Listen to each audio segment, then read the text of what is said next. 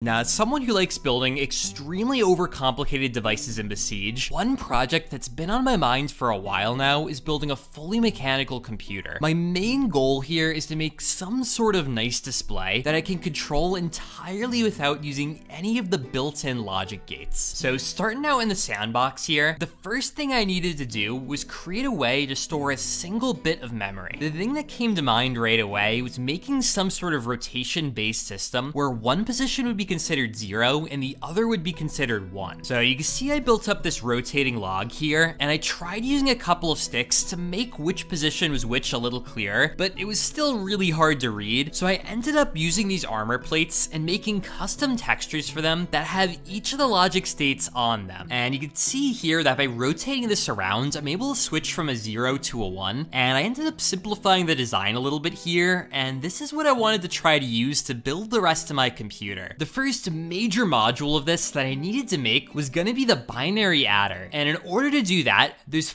4 different logic gates that is going to need to make. Now the simplest one of these is gonna be the inverter, and that's what I wanted to start with here. But before I get into making that, big thanks to War Robots Frontiers for sponsoring today's video. Now if you're into giant mech battles, and honestly who isn't, you have to check out War Robots Frontiers. It's a brand new game, totally rebuilt for PCs and consoles using Unreal Engine 5. You're building and customizing your own war robots, teaming up with friends, and diving into 6v6 tactical battles where every move actually feels weighty and real. Now you can also build the perfect machine for your playstyle, whether you want to charge it as a heavy assault mech, outflank enemies as a speedy scout, or defend key points like I usually like to do. And as of just a few days ago, the new Smuggler's Run Battle Pass is live. You can unlock 35 plus rewards, including the new Scorpion War Robot, which looks pretty fancy. Best of all, it's totally free to play on PC, PS4, PS5, Xbox Series X, and Xbox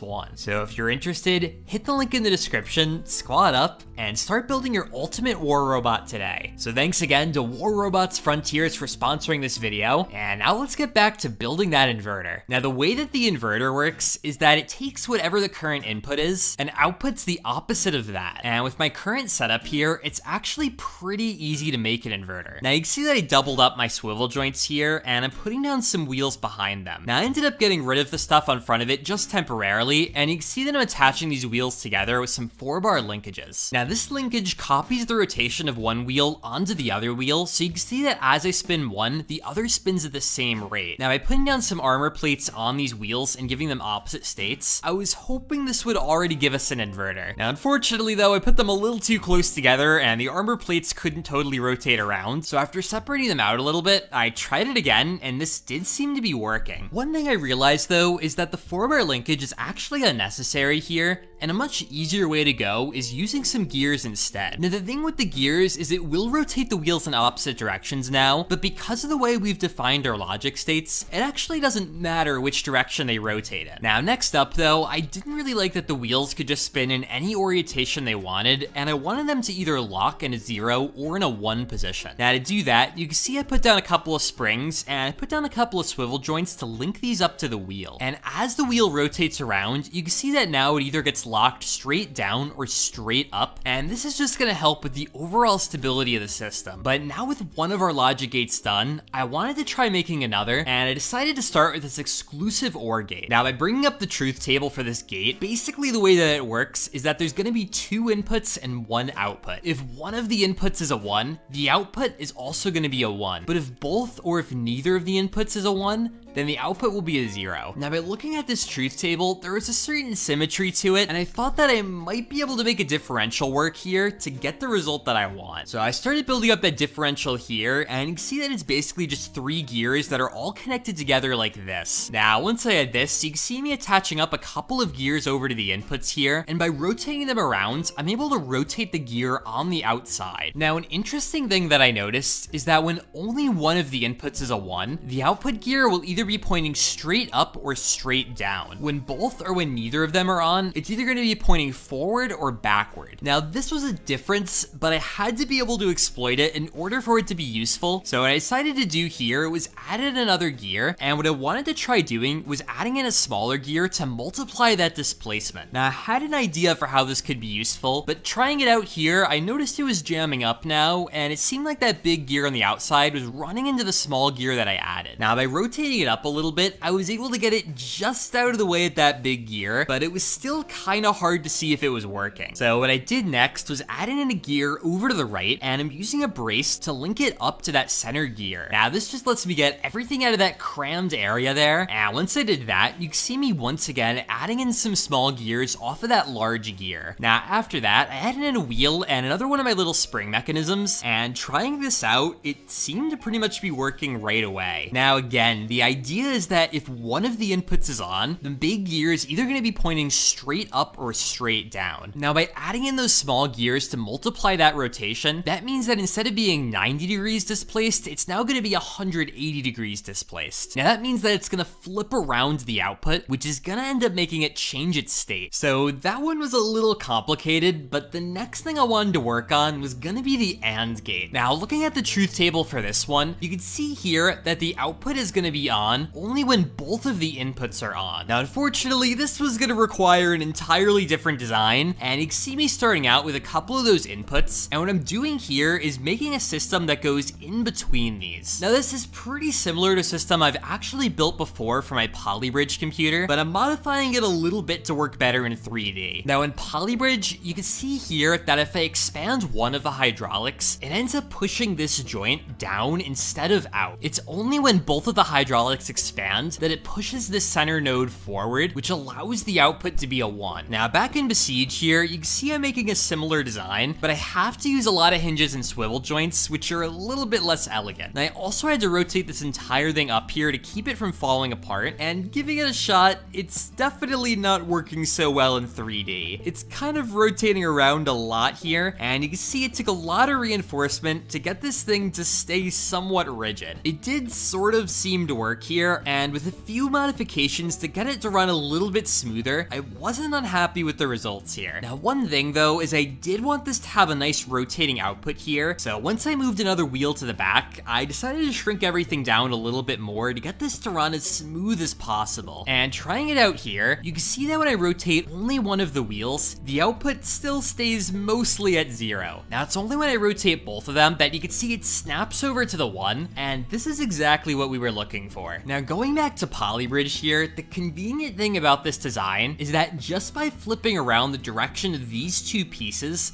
I was able to change this from an AND gate to an OR gate. Now this works because you can see now that as either one of these hydraulics expands, it immediately starts pushing this node forward, and if the other one expands as well, it doesn't really change how much it moves. Now this means in Besiege that just by flipping around the direction of these few hinges, I was able to get this to change into an OR gate, and that means that we have all of the major gates that we need to make. Now they were a little bit messy though, so I spent a lot of time tuning these and getting them to be as simple as possible before I made the full adder circuit. Now I've shown the circuit in a few of my other videos before, so I don't want to get too much into it, but in order for this to work, I'm gonna have 3 inputs and I'm gonna have 2 outputs. Now these A and B inputs up here are the actual bits that are getting added together, and you see that these need to run both into an XOR gate and into an AND gate. So to do that, I added a couple of pistons here, and you can see that I'm using some hinges to push forward some of these logs. Now the idea was that I could link these together and create a long bar that pushes forward when the piston does as well. Now I could connect this into both of my logic gates, and with this, I should be able to use one piston for both of those inputs. Now trying this out though, I noticed it was a little bit weak, and I could see that the bar was bending, which it really wasn't supposed to do. So I decided instead to make some wheels here and build up some 4-bar linkages to transfer that rotation up. Now once I did this, it's pretty easy to link everything together here, and you can see me trying it out now. And overall, it seemed to be working fine, but an issue that I noticed is that the AND gate wasn't quite snapping the way that I wanted. Now if you remember from before, turning on one of the inputs slightly rotates down the wheel, and the issue with this is if I run it into another logic gate, it's gonna cause some weird behavior since I'm not nicely snapped to a 0 or to a 1. And looking over here at the direct output of the gate, you can kind of see why that happens. Turning on only only one of the inputs slightly pushes forward that node, and unfortunately that's just not really gonna work for me. So I needed a way to get rid of that slight bit of pushing, and in order to do that, I thought about using a couple of suspension pieces. Now the idea here is that I could push one into the other slightly, and this kind of takes away that slight bit of movement it has, but when I push both of them forward, it'll still be able to push the entire wheel to a 1. And by using a winch as well to pull back the entire thing at the right time, I'll be able to both push this forward and pull it back like before, while also absorbing that slight bit of movement when only one of the inputs is on. Now this is a big help here, and you can see trying this out now, it's working really well. When both of the inputs go on, it snaps that AND gate into position, but as soon as one of them goes off, it snaps it right back to a 0. So with this working, I have the first stage of my adder done, and now I just have 3 more gates to add in. Now the good news is that it's actually pretty easy from this point, and I just have to add in another exclusive OR gate on the output of the first one. And you can see with one of the inputs hooked up here, it seems to be working fine, but now I have to add in this other input, which is gonna be the carry in. Now this input comes from the output of the previous stage, and this is what lets you add numbers together that are larger than 0 and 1. With this added in though, it still seemed to be working really well here, and one thing I was surprised by was how fast it was getting the output. So with that, now I have to add in one more AND gate, and this one's gonna go between that carry in bit and the output of the first exclusive OR. So I got all that linked up here, and you can see even this still seemed to be working pretty well. Now I could definitely tell it was struggling a little bit under this load, but I just had one more gate to add in, and I was hoping this would all work. Now for this last gate, I have to add in an OR gate between the outputs of my 2 AND gates, and one issue that I saw is that the inputs for this gate are coming through a bunch of other gates. This was probably gonna make them pretty weak here, but you can see that I tried connecting this up anyway, and giving it a shot now, I could tell there were some problems. Now you can see I have to manually kind of rotate some of these wheels around in order to get them to go in the right direction here, and while it's computing properly, it's just not quite powerful enough to make this work. Now I kind of saw that coming, and I realized an easy way to go is instead of using 4-bar linkages, I can add in some of these rotating joints, and by using some variables here, I can transfer the rotation wirelessly. Now the real disadvantage of this is just that it's a little bit slower than directly connecting the gates together, but you can see here that by rotating it around, I'm able to turn on the sensor, and it's able to automatically rotate that joint forward. So with all that in place, it was looking pretty good, and I got that implemented for the other AND gate as well. And finally here, I was cycling through all the inputs, and I wasn't really seeing any issues. So with that single unit done, the real beauty of this is that I can keep copying it up for every bit that I want to add. So I added 4 of these in to start, and you can see me trying this out now. Now on the left, you can see the calculation that I'm currently performing, and while it takes a second to arrive at the right answer, it does end up getting there, which is really all that I care about. So with the adder looking good, the next thing I wanted to work on was gonna be the RAM. Now to build this, it's actually pretty similar to what I already have. Now by putting a few of these in a line, I'm able to store a larger number here, and the only real challenge I have now is making a way to store the data on the bus only when I want to. So to build that, I added in some pistons above what I already have, and you can see me connecting up the wheels on the bottom to the wheels on top using springs. Now the idea with these springs is that when they're not being tensioned,